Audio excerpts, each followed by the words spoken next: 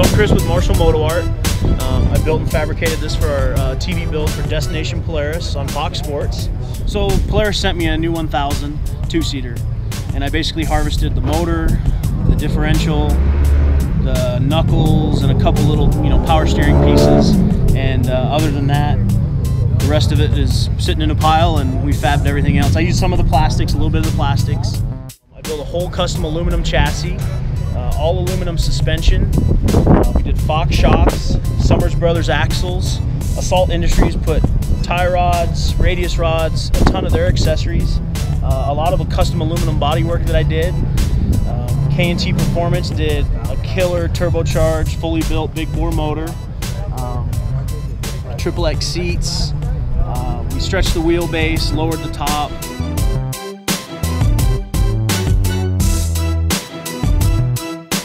So I wanted that real chopped look, and but yet I'm not going to fit through that tiny window, so we built this crazy wing door, kind of Lamborghini style. So it kind of comes down and just clicks into place. Gives you a nice solid look, but a somewhat reasonable, easy way to get in and out. It's definitely not the most comfortable, but it works.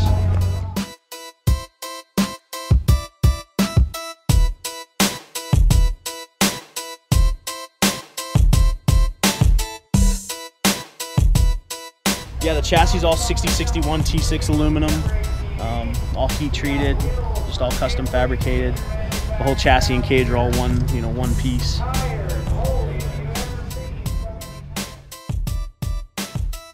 So the suspension arms and trailing arms are all aluminum. I did like a high angle arch, just for high clearance. It's got a full UHMW skid belly on it, and it's a +4 basically over a stock 1000 in width. I stretched it to a 105-inch wheelbase just to kind of handle the horsepower a little bit better and make it more manageable.